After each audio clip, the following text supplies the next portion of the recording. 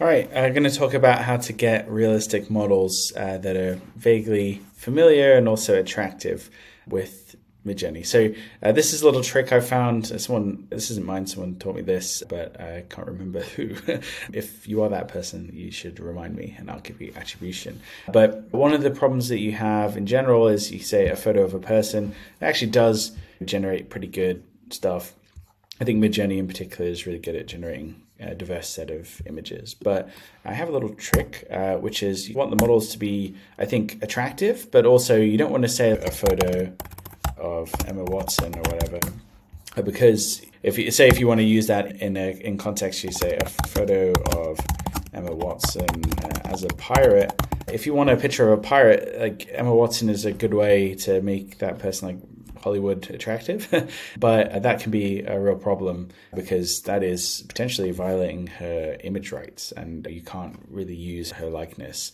But there is a trick to doing this, and so we're just going to wait for these generations to happen. The model, by the way, is very good at generating pictures of Emma Watson. This is why a lot of AI generation tutorials use her as an example, because it has a lot of training data on her.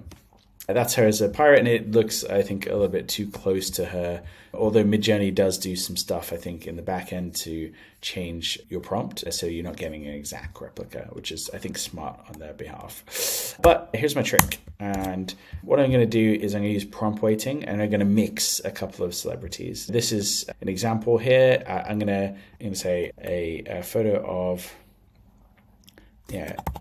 as a pirate. Add this in here, and then what I'm mixing, and I think this actually works pretty well if you mix two different genders as well. A photo of Matthew Perry with 20%, and a photo of Jennifer Lawrence with 80% as a pirate. So let me just see what that comes back with. So I'm using a real mix of two different celebrities, and what we tend to get at least, is when you mix two celebrities, they look vaguely familiar because you recognize some of the features, but it's not attributable to either celebrity. So while that's running, I'm going to do the opposite as well, just so you can compare. Now we're going to dial it to 80% Matthew Perry and 20% Jennifer Lawrence as a pirate, and see what we get.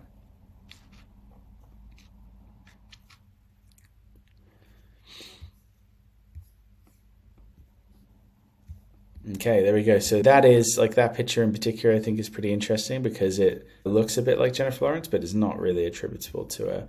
And then equally here, this is interesting. This is going to be more male because we have more Matthew Perry in there, but it's very different. We could try this as well with Emma Watson just to compare the results. And I'm going to say a photo of Matthew Perry, 20%, and a photo of Watson as a pirate, so you can mix those two things together. And look at this, is pretty cool. So that these images in particular, I think, are they look like they should be a Hollywood actor, but they're not. They're fake, and you can get some really cool results. The other thing you can do is not just mix genders, but just have two different people of the same gender. Got like Amber Heard in here. Give a dash of Amber Heard to Emma Watson and see what it looks like. This one, interestingly, looks a little bit like the girl from Game of Thrones. So yeah, anyway, this is a technique that I use all the time. I very rarely prompt for a specific celebrity. I mix them together, and you get a much better result, I think, and it's more unique, more non-attributable. So really helpful technique, and once you see it, you'll be using it everywhere, hopefully. And here we go. There's the photo of Amber Heard mixed with Emma Watson. I think it still looks Hollywood, but you can't tell which celebrity it is. All right, hopefully that's useful.